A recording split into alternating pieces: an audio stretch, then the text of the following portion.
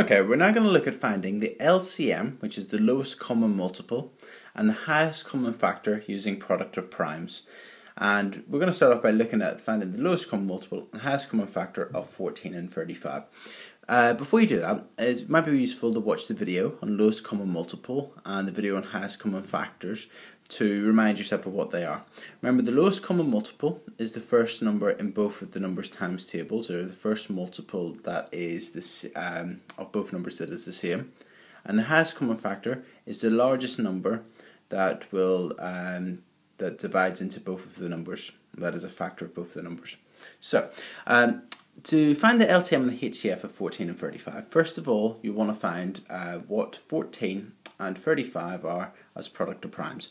So 14, well, 2 times 7 is 14, 2's prime and 7's prime, so 14 equals 2 times 7, and 35, well, 35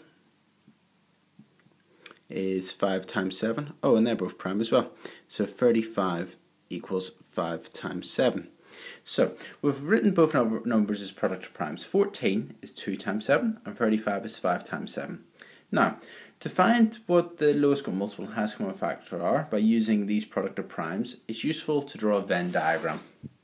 So a Venn diagram will look something like that. One circle represents 14, so this circle represents 14, and this circle represents 35. So this circle is 35, this circle is 14. And what we're going to do is we're going to put these prime numbers into these circles. Now, first of all, in the middle are numbers that will be factors of, or that are prime numbers that are in both of these. So, here you can see this one's got a 7 and this one's got a 7. So what we're going to do is we're going to put one 7 in the middle. Now if you look, we've now got a 7 in the 14 circle here. We've also got that 7 in the 35 circle. So we've done that 7 and that 7. Okay, so if they share one 7, you put one 7 in the middle. If they both have two 7s, you put two 7s in the middle. Okay, now the 14 has got a 2, so it's going to put the 2 on the 14 side. You put it here because it's only on the 14 side. And the 35 has got a 5, so you put a 5 over on this side here. So, to find the lowest common multiple, what you do is you multiply all these prime numbers together. Okay, so you look at your diagram and you multiply all the numbers in your diagram together.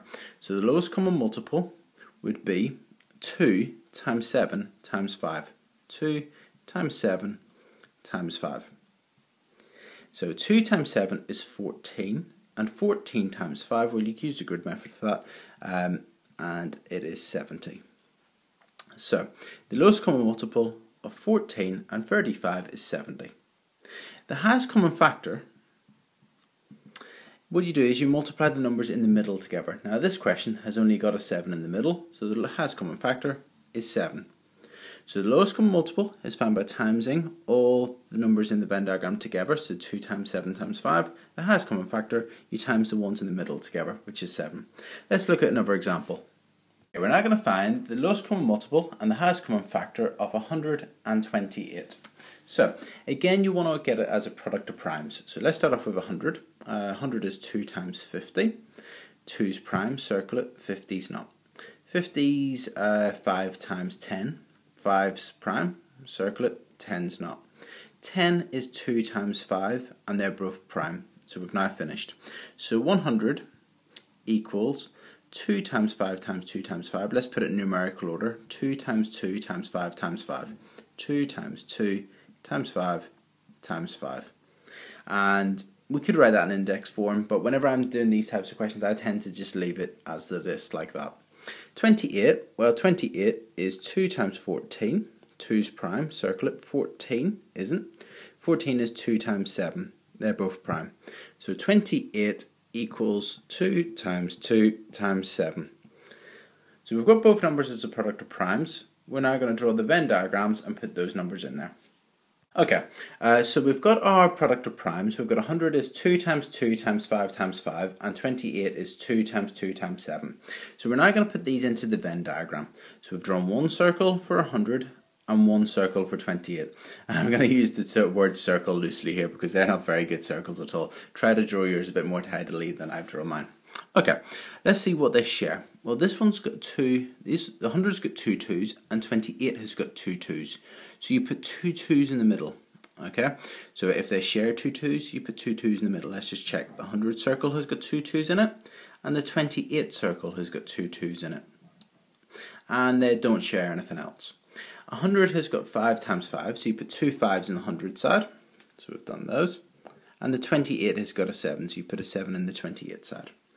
Now what we're going to do is we're going to work out the LCM and the HCF. So the lowest common multiple is found by multiplying them all together. So we're going to do 5 times 5 times 2 times 2 times 7. And the highest common factor is found by multiplying the ones in the middle together. So we're going to do 2 times 2 for that one. Let's work out the lowest common multiple first of all. So we're multiplying them all together. 5 times 5 is 25, times 2 is 50, times 2 is 100, times 7 is 700. The highest common factor is found by multiplying the ones in the middle together, so 2 times 2, which is 4. So the lowest common multiple, the first number that appears in the 100 times tables and the 28 times tables would be 700. And the highest common factor, the largest number that divides into both 100 and 28, is 4.